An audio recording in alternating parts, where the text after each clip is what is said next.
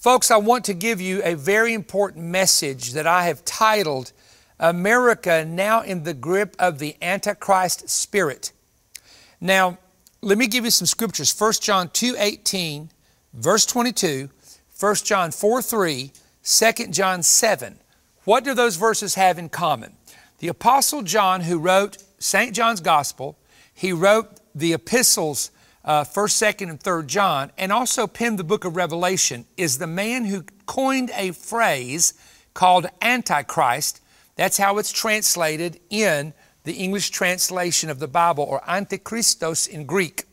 Now, we know that this is a phrase that identifies a spirit of the age, or a spirit that denies the relationship of the Father and the Son, and the spirit that denies that Jesus is the Son of God. But I want to talk to you for a moment about the spirit of Antichrist, because the spirit of Antichrist is different than the Antichrist, the man, but it is the spirit of Antichrist that is behind the system, or the spirit of Antichrist that is working in the realm of what we're now seeing in the United States of America. It's happening very quickly. It's happening, to the point that like every week, there's something new that's coming, and you say to yourself, this is a manifestation of the spirit of Antichrist. Now, the verse I want to give you is found in Daniel chapter 7 and 25. It's going to come on the screen. And in this particular verse of Scripture, this verse was written in the Aramaic language. As you know, the book of Daniel, in the middle of chapter 2 all the way to the latter part of the book, the first part of the book and the end of the book are written in Hebrew, but the middle part of the book is written in the Syriac Aramaic language. And so I want to do a word study from this verse, but the verse is coming on the screen right now, and here's what it says. He shall speak great words against the Most High, and wear out the saints of the Most High, and think to change times and laws, and they shall be given unto his hand until times and dividing a time. Now, time is a full year, times is 2 years, and dividing of time is 6 months. So that's 3.5 years, or what the book of Revelation identifies as 42 months. Now, this phrase here, this verse, would allude to the man who is the Antichrist, a human being who will live on the planet. He arises out of the old territory of the ancient previous empires of prophecy, which would include Babylon, Media, Persia, Greece, and of course, some of the areas of the Roman Empire. He will form a coalition with 10 kings or 10 nations, and he will be a military leader who will eventually be joined by a religious leader whom the book of Revelation identifies as the false prophet. What I want to point out, however, is not so much the man, but the spirit behind the man. Now, let me talk to you for a moment about how to understand this idea about a spirit behind something, all right? Now, in the Bible, in the book of Jude, it talks about people who follow the pattern of Korah and Balaam and Cain. Cain was a man who murdered his brother in the name of a religious offering. Balaam was a compromiser. He was a prophet that compromised for money. And Korah was a man of authority who resisted the authority of Moses and attempted to overthrow him. So when the Bible talks about, for example, a spirit of Jezebel, there was a woman in the Old Testament who was a queen, the wife of Ahab, who was a Jezebel, and there was a Jezebel mentioned in the book of Revelation. But the Jezebel spirit is the manifestation that begins to reveal itself through the actions of both of those Jezebels. So when I talk about she's under a Jezebel spirit, one Jezebel seduced men in the church sexually. The other Jezebel attacked the prophets of God, beheading them. So the Jezebel spirit tries to behead or cut off the authority that is in the church and replace it with her own setup and her own authority of who she wants in charge.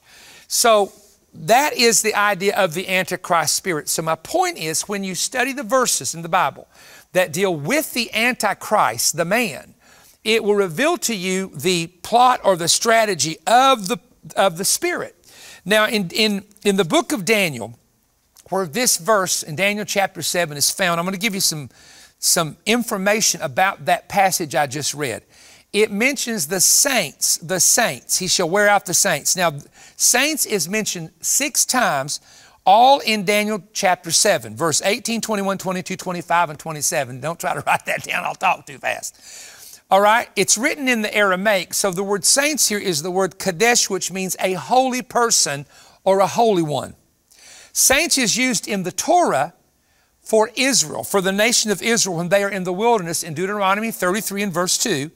And it means a godly or merciful person. Saints in Daniel, now this is important you hear this because when you read this verse immediately, the mid-trib and post-trib people say, look, the church is going through the tribulation because the Antichrist wears out the saints. In Daniel, now this is important you hear this, and this is called hermeneutics of the Bible to rightly divide the Word of God. In Daniel, saints refers to Israel and the Jewish people. Now, how do I know that? Because in the book of Daniel, chapter 9, where he says 70 weeks are determined for thy people and the holy city, the Jews and Jerusalem. And so all the prophecies that Daniel gave about the time of the end and the Antichrist refer to not the church didn't even exist back then. It refers to the nation of Israel, the Jewish people, and the city of Jerusalem, all right? In the New Testament, when it refers to the word saints, and the word saints is used, we see it in the English translation of the Bible, or all the translations of the Bible from English, in the English language. The believers, or the saints, are both Jews and Gentiles who have accepted Christ as Savior. Now, the verse I just read is from the Old Testament, not the New Testament. But notice what it says, and this is very, very important because there's 3 steps that you see in the book of Daniel, and you also see in the book of Revelation, that are the steps the Antichrist uses.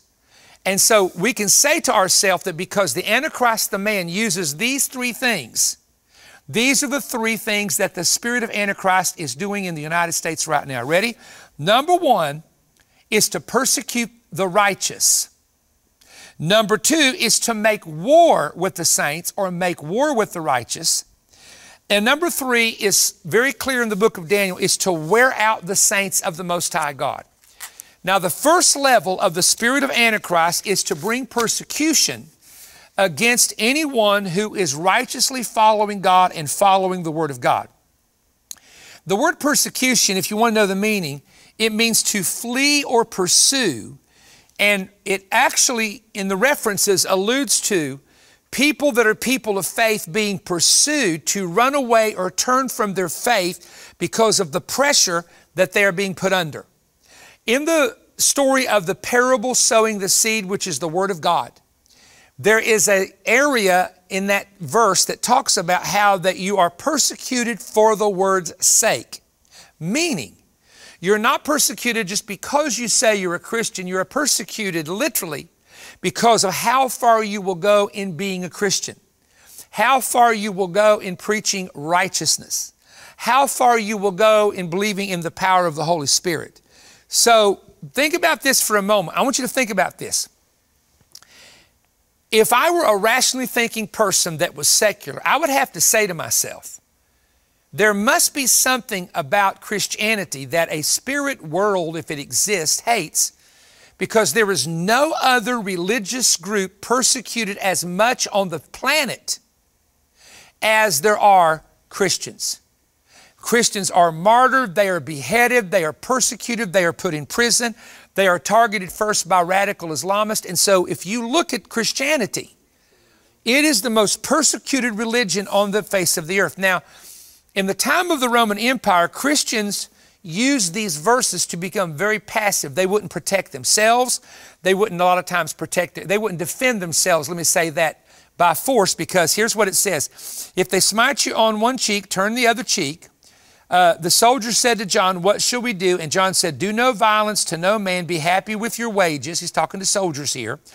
Christians would show mercy and kindness to their enemies and endure beatings and persecution, according to St. Augustine. So, in other words, in the time of the Roman Empire, the Christians accepted their persecution as a badge of honor instead of trying to pray themselves out of it many times, or instead of defending themselves or fleeing or resisting, they just sort of endured it. Now, in many nations, you have weapons that are not allowed where a person could defend themselves. It's very important we know that.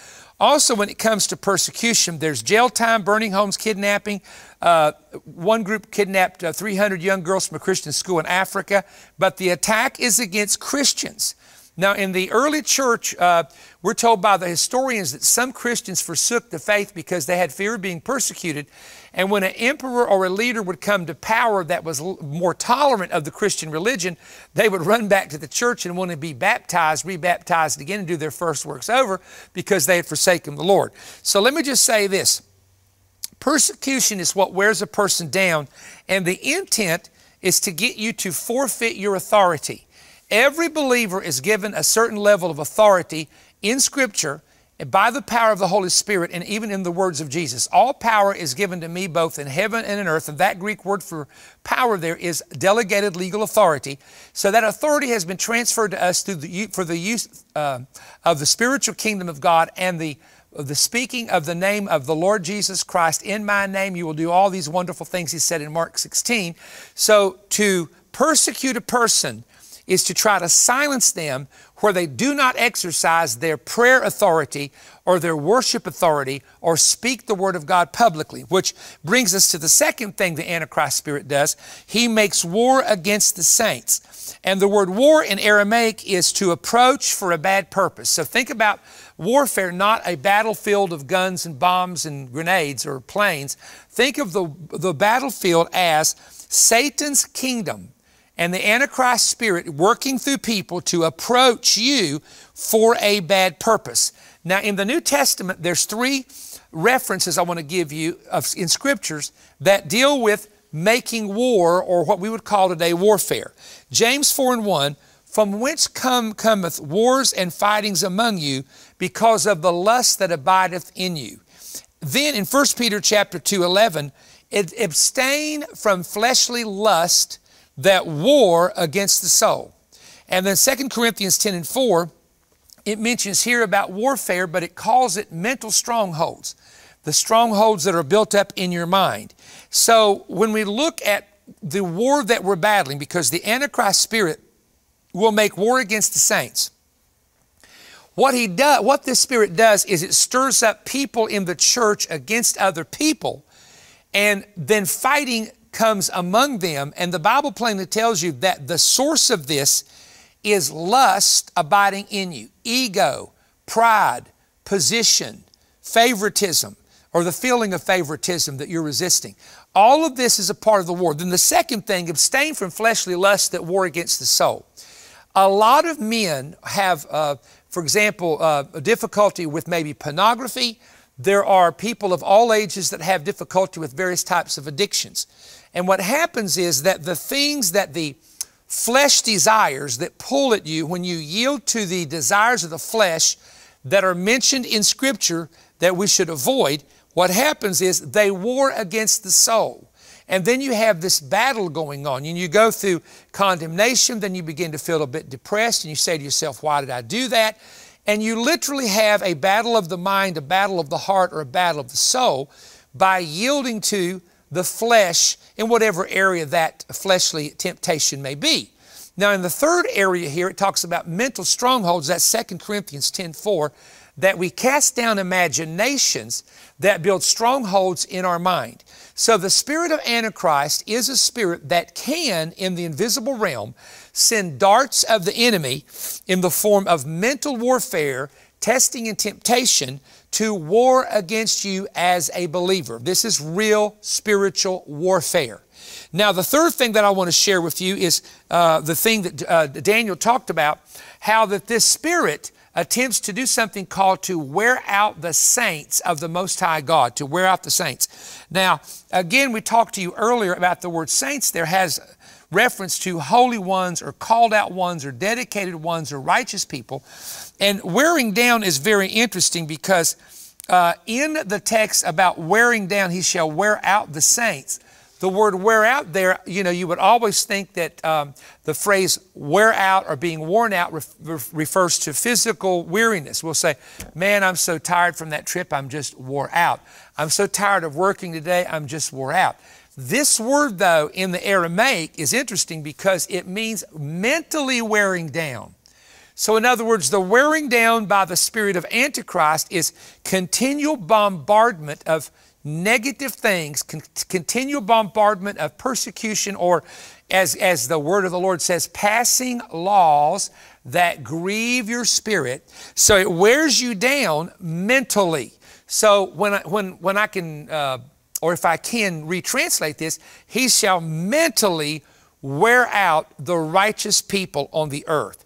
Now, I have never seen a time, because we're talking here for a moment about the United States, but I have never seen a time when everything you look around you and you look at all forms of media, whether it's cable news media, whether it's movies, whether it is newspaper, whether it is magazines, whether it's computer, different forms of social media that are used by iPhones and computers, we see how that there is this culture of, if you don't believe the way we do, we ban you. If you don't teach what we want, we report in the newspapers and magazines negative about you. And folks, listen to me. The spirit of freedom and the spirit of liberty is being suppressed right now in the United States of America because of the spirit of Antichrist that is attempting to silence the voices of Americans. And you know, that's one of the reasons I really believe the Holy Spirit, the book that you've seen us offer on the telecast, I believe one of the reasons that the Holy Spirit inspired me. I'm talking about very heavy inspiration and revelation and putting things together. I think the reason the inspiration was so strong is the Lord knew that this spirit of Antichrist was trying to, if you're a conservative Christian, if you're a true flag-waving, God-loving American patriot, if you're just, you know, someone who believes in the truth of the Word, we are under attack by the spirit of Antichrist, and it's like it's hitting us from every direction. And the thing about this spirit, and I want you to listen to me, it's connected with the spirit of hopelessness, to where if you're not careful, you will feel like, well, there's nothing we can do. We just have to accept what's coming. Don't be passive the way some of the, you know, if I can say this, the blessed, wonderful Christians in the early church became in the 1st and 2nd century. They just kind of accepted what happened. They were passive. And in their passivity, they ended up in persecution, and they ended up being arrested and tortured, even in their passivity. You cannot be passive, and you've got to learn from the past. And this is one thing I'm telling you, if there's ever something that is true, a true statement, we do not learn from the past. We go back. I mean, look, communism does not work, and yet we have people in America teaching it in universities. Raw communism. You got people that have the head of Stalin and Marx in their offices, in universities, in banks, and all these other places. And it's like, dude, this system has murdered, you know, tens of millions of people that didn't agree with it, persecuted Christians, made people lose their freedoms. And yet in the United States, 40% recently said they agree with socialism and communism. Folks, you haven't learned anything. You don't really know your history. I'm sorry to say this to you. You're dumbed down.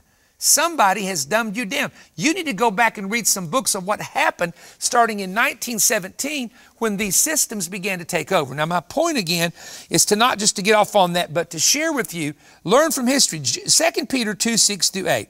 God turned the cities of Sodom and Gomorrah into ashes, condemned them to destruction, making them an example for those who afterward, down the road, later, would live ungodly, and delivered righteous Lot, who was oppressed by the filthy conduct of the wicked.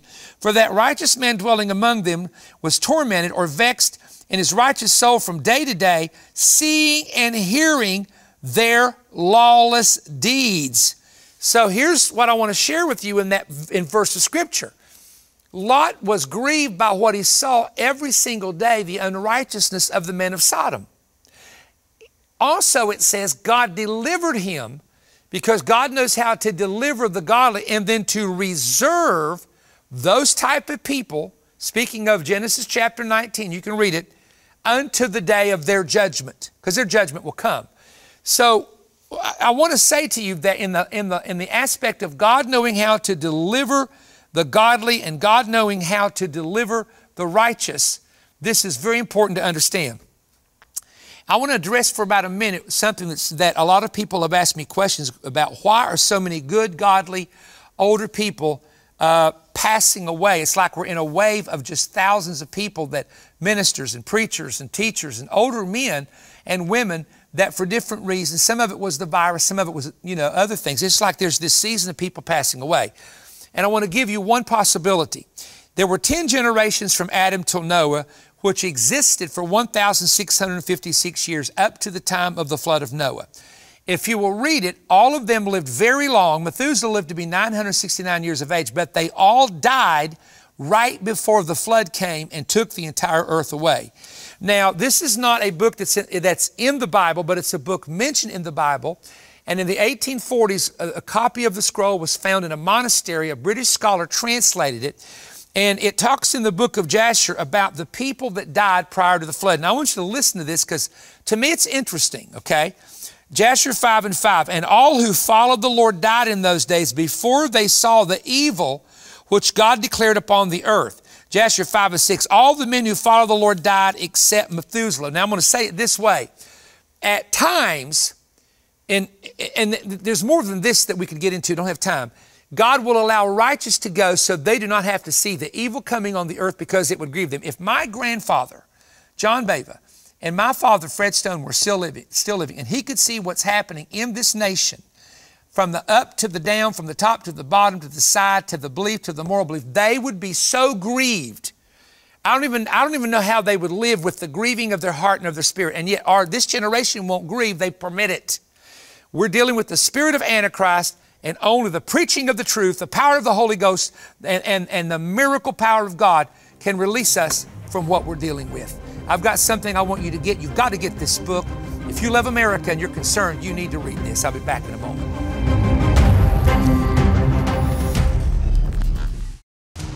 Please give me your undivided attention.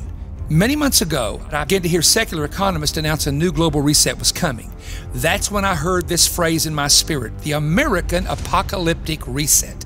For several weeks, I woke up early and began receiving a series of stunning prophetic downloads that I penned and now have placed them all in my brand new prophetic book, America's Apocalyptic Reset. This book is a must-read for all Christians, for all of those who love Bible prophecy, for conservative Americans and American patriots. The 19 chapters go extremely deep into exposing the agenda now being secretly plotted and to be publicly forced upon us, the American people, and how we can counter it. I discovered some very stunning ancient prophetic parallels and patterns, some that go back 4,000 years, that are repeating themselves in the United States right now. I deal with America's great Babel reset and the planned persecution of Christians, America's self-curse that will eventually bring judgment upon the nation, the coming Jezebel clash, the woman who will be president, how she would react and wisely resist corrupt governments. I reveal the unique Silicon Valley parallels and also go into the plans to bankrupt, then reset America economically. Also, I talk about how to function when the church must go underground. I received a very unique revelation concerning President Trump and a pattern that's found in history. There's a chapter also that I deal with how did the prophets get it wrong, and so much more. Ladies and gentlemen, this is probably the most significant prophetic book in the history of my ministry, especially in the time that we're in. But that's not all. I'm also including my most recent inside information prophetic briefing on 2 audio CDs. It's 2 hours in length, and I will release detailed information that I cannot, and I want you to hear me, I cannot nor will I share this on social media or on television, as absolutely in the climate that we're now in, a lot of this information would be targeted for being blocked and banned if it was made public and not done in this private setting that we're doing it in. These 2 hours contain biblical, political, national, and international revelation and information that I am sure that many of you have not been aware of. It is for truth lovers only. I want you to order right now this prophetic resource package, my brand new book, The Apocalyptic Reset, and the 2-hour prophetic CDs by going online at perrystone.org or calling 1-888-21-BREAD, or write me at Perry Stone, P.O. Box 3595, Cleveland, Tennessee 37320. Now, we're making this available for your donation of $35 or more, and you can request the offer APR-140. That's APR-140. I'm going to unmask the radical globalists and individuals who have set out to oppose and silence Christians, silence patriots, and shut the mouth of conservatives. And we will show you in the book what we can do when we unite together. We are looking forward to getting this into your hands. Wow, thank you for joining me. Now, as far as we know at this point, this is the final opportunity to get the book and the CD, because we will change to a brand new prophetic offer next week. So please, this is the time for you to make that call or contact our office. And I do appreciate those of you that have read the material and the comments that you've made. You know, we do not always know what's going to happen next year or next week. I think this is why James said, if you make a plan, say, Lord willing. Well, the Lord willing, next March, at the end of March, we will have a big Warrior Fest here in Cleveland, Tennessee, which is one of our big youth gatherings. We will also have one in the month of July, a spring and a summer one. We will also be planning our International Prophetic Summit in the month of June and our main event in October. Now, we're speaking of next year, of course.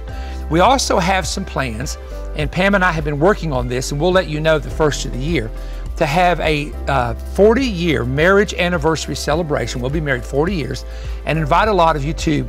We're not sure where we're going to have it. It could be Florida, it could be Pigeon Forge, but we're going to try to have several hundred of you who are close friends, and even those of you that are partners of the ministry, or those of you who just want to attend and be a part of it, to join us at a marriage celebration and a big dinner and just a great time of fellowship together. And that will probably be around the 1st, 2nd, 3rd of April of next year. I'm going to be coming to Florida next year and ministering. I'm going to be coming to South Carolina to minister next year. We're already booking some Friday, Saturday, and Sunday meetings for next year. And so the Lord willing, should there not be, and you all know what I'm saying when I say this, should there not be lockdowns or limitations of meetings or so on, we plan on coming to a lot of areas next year. Now, I got a schedule for many years. I was involved with the schedule that honestly, physically just about took me out. It just put me almost where I couldn't even function. So my wife has forbid me to do as many meetings as I've done in the past, but we are coming and we're selecting areas. We're praying about where to come. Now, the Lord willing, if nothing happens, on November 7th through the 10th, I'm coming to King's Chapel in Maui in Hawaii. And also I'm coming to King's Chapel East, November 12th, 13th, and 14th, which is in Honolulu, Hawaii. Now, perrystone.org is our website. If you want to know where our conferences are going to be, go there, look it up. Also, many of you don't know this, we have a major online store at perrystone.org. We have hundreds of CDs, hundreds of books, hundreds of single CDs, all sorts of resource material on every subject imaginable. And I want you to check it out, because we have to keep you informed, and this is one of the best ways to do it. We also have downloads available. Thank you so much. I'll see you next week.